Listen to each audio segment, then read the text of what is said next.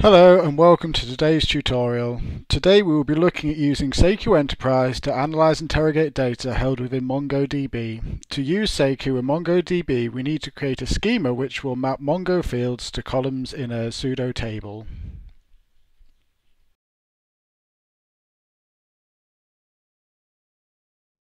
First of all, we shall look at the dataset we will be using for today's demo. As you can see, it's a copy of the Microsoft Northwind database and has a number of collections available. We won't be using all of them, but it's a pretty good dataset when modeling business reporting techniques.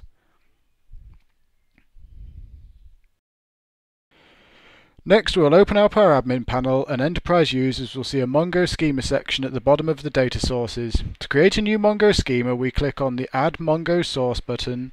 This will open up a new window and asks you to fill in a number of fields.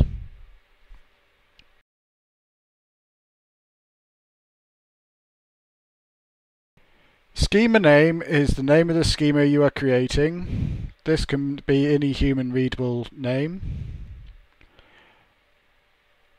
Host name is the location of the Mongo server on your network, and database is the name of the database that Saiku will be connecting to.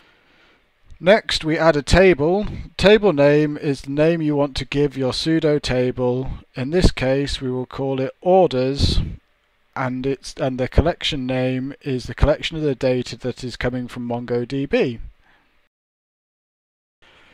Next, we add a row. This is where we map the Mongo keys to columns in our table, along with the data type of the key.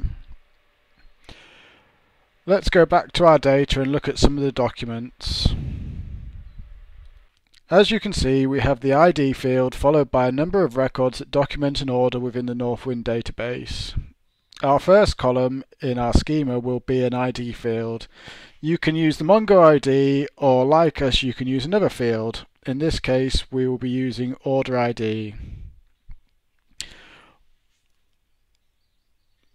As you can see, order ID is an int, so we will set the data type to integer.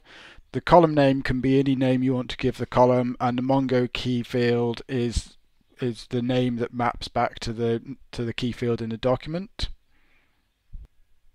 Next, we'll add customer ID and call this column customer underscore ID. This is personal preference. I like to use traditional column names within my database. As you can see within the document itself, the field is a string, so we set the data type to varchar. Lastly, we'll add the employee ID field and again call this employee underscore ID. And again, we know that the data type is varchar, so we'll leave that set as it is. When you click the Save button, you can see that it's added to the list on the left-hand side, so we now have a Northwind 2 entry. And then going forward, as we use the schema designer and write schemas for Saiku, then we can use these schemas within it. Here's a more full-featured implementation I did of the same data sets.